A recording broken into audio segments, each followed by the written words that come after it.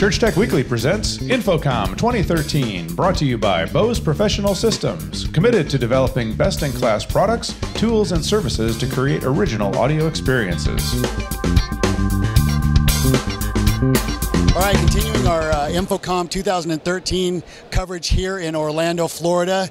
I'm here at Ensemble Designs with Robert Nunez, and he's got some cool little devices, and one in particular that we thought was really neat, and we wanted him to tell you a little bit about it and show you all that it can do.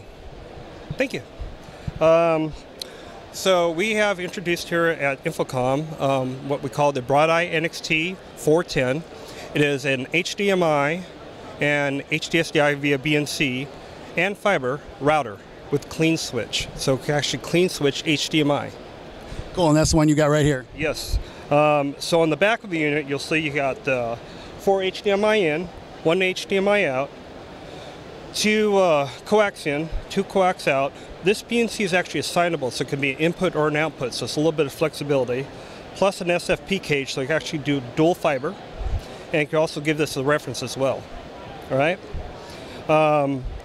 It's like a route BNC to HDMI, HDMI to BNC, and the dual frame sync that's built in here is assignable, so I can actually assign it to any input or output. So right now I actually have it assigned to 1 HDMI out, 1 BNC out, and I have sources which are 4 HDMI video sources. 2 of them are cameras, they're on top here, and I'm clean switching all day long, clean and quiet.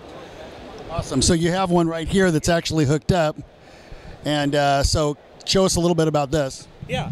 So right here is the actual video screen, so you don't really need a confidence monitor. It's built into the unit with audio meters as well, and it also tells you the video standard on top right here.